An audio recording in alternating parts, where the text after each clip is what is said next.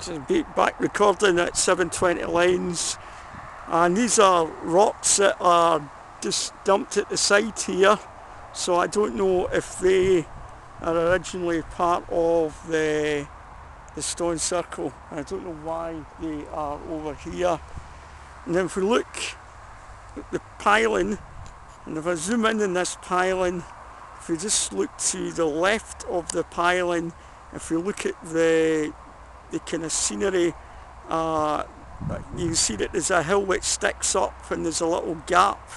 And sometimes when these stone circles were made, the central stone is kind of lined up so that you see the sun, in this case setting, behind that little gap. So I wonder if that is connected with this stone circle. And we're moving the camera back round, and there we can see where the stone circle again. This is stone circle. It's within about half an hour's walk from my house.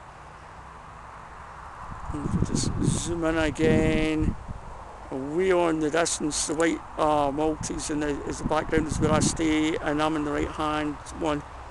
So this is a video at the stone circle in Dundee. It's going to end the video now to start taking digital still pictures.